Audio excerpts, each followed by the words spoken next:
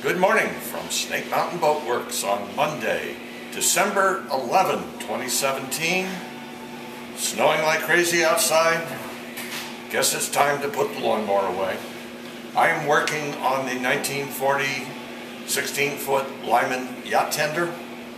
I've got her flipped, and I have been using my Sandvik scrapers to clean the bottom off. Why not use Circa 1850, which is our go-to stripper? Well, on the starboard side of the bottom, I did start a section of the lat strakes using 1850, and quite frankly, just made a huge mess. The paint is very dry. It's not strongly adhered to the wood, so I decided to give this a shot. Turns out, in this application at least, it's much, much faster. I go over a section first with the big scraper.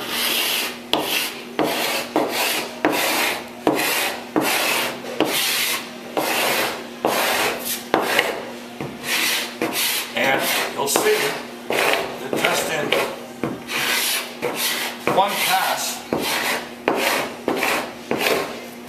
an awful lot of the multiple layers, and of course there are multiple layers.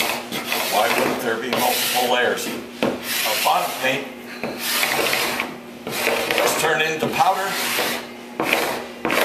and fall on the floor, or fall down on the bottom face of the next strake. What I like about this is that we have not done a lot of work with cypress. When I was doing the top sides, I noticed that the cypress really soaked up an awful lot of the stripping compound, and I ended up going back and scraping all of it to clean that residue out. Once I'm finished the major areas, I can go back with my little Sandvik, especially in the seams along the strakes and on the faces of the strakes. I can clean out the material right down to bare wood.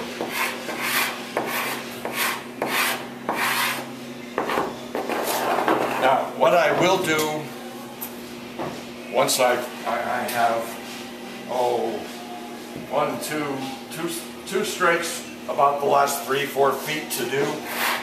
Once I've got them scraped and everything's vacuumed off, I will come back with one of our stainless steel scrub pads and put on very thin coats of the Circa 1850 and just do a final scrub from the keel to the waterline. And that will remove the residual stuff, particularly stuff in the counter sinks and around the heads of the fasteners. That will also help me identify fasteners that go into the ribs, and this is the fastener of choice for the ribs. It's a copper nail that is peened over on the inside. Quite a few of these. Here's one. Here's one. Oh, as I go around, here's one. Quite a few of these fasteners that went into ribs have released some, and we can see, if I pan right over to here,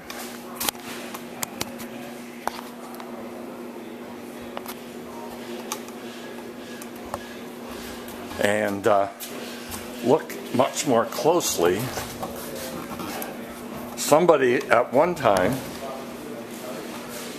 has installed large-headed, I'm guessing they're copper or brass, probably brass, wood screws.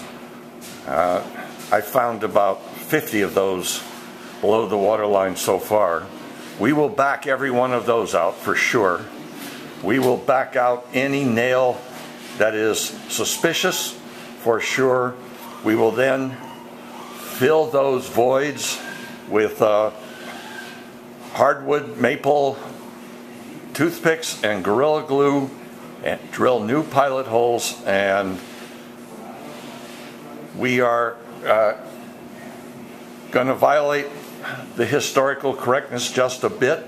I choose not to try to drive copper nails back in and hope that we can peen them over and really cinch it tight.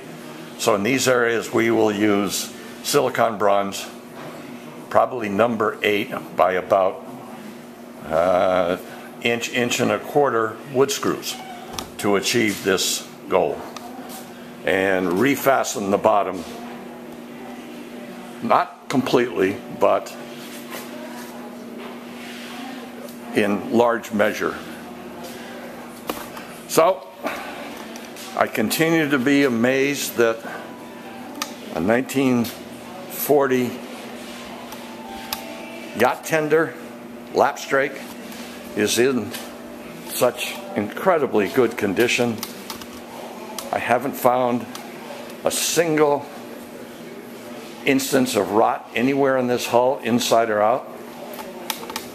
Her, what I call her Ghost of Susan transom, is really in great shape.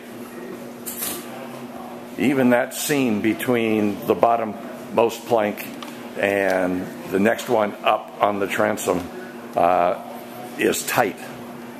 Almost always we have to release that bottom plank and clean out the joint between it and the next plank up and refasten it and seal it as we do.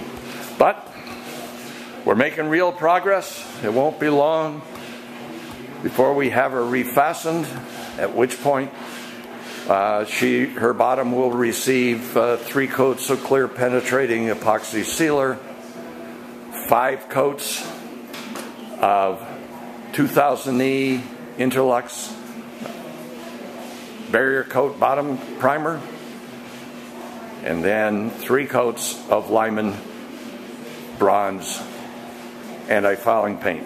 And at which point we can flip her over and start making her pretty. So that's our update on December 11, 2017 on the 1940 Lyman 16-foot yacht tender. Thank you so much. Bye-bye for now from Snake Mountain Boat Works.